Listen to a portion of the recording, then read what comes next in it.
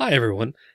This video marks the start of our focused discussion of the listening process through what's known as the HURIER model, starting with the notion of hearing, or the function of hearing as an important part of the listening process. So as you may recall from our previous discussion, we're looking again at this HURIER model, which the letters just stand for the first word, for the first letter of each word that we're going to take a look at here, starting with hearing, moving through understanding, remembering, interpreting, evaluating, and responding. But again, the focus of this video and our initial discussion here is on hearing. If you recall the HURIER model, it looks like this. It starts with hearing and then moves through those other aspects. And it really is hard to imagine listening without hearing. Right? As we'll discuss, hearing and listening are not the same thing, but hearing is an important first part of the listening process. So when we talk about hearing, we're really talking about that physiological process of hearing, right?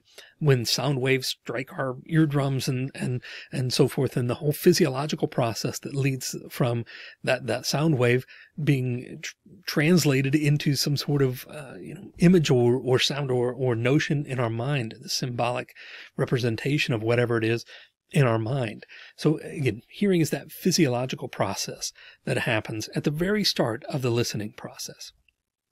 But there are some differences. Hearing and listening are not the same thing. Although hearing is an important part of the listening process, there are some distinct and key differences between the two. For example, hearing is a constant process. Listening is intermittent. We hear constantly, whether we want to or not. We can take some steps to kind of, put in earbuds or block sound waves from striking our ears, but we can't just flip a switch and turn off hearing, right? Not at least internally. So hearing is constant. Whether we want to hear something or not, it's going to be there. The sound waves are still going to be there. But listening, as we've discussed, is an active process. It's not something that happens all the time. It's not something that just, happens naturally for us. It's something we need to focus on and be actively involved. So it doesn't happen all the time. We're not always listening, but we are always hearing. Another key difference is that hearing is a natural ability, whereas listening is a learned skill. Hearing, you're either born with the ability to hear or not, and to varying degrees, right? People may experience either total hearing loss from birth or later on in life, or some partial hearing loss. But it's a natural thing. It's not something we have to be taught how to do. It's again, one of the first of our senses that comes online. We can hear from birth if we have that ability. Listening, though, is something that has to be learned. It's not a natural ability for us. In fact, it's in many ways quite unnatural to be an effective listener. So listening is something that we have to learn how to do effectively and learn how to do appropriately. Hearing is a passive skill, whereas listening is active, as we've discussed before. Hearing, again, is not something we have to take steps to have happen. It happens whether we want it to or not. It's constant. It's natural. It just happens, right? But listening is quite the opposite. It's not. So listening is an active process. It requires our specific focus and intention. So listening is an active process as opposed to hearing, which is a passive one.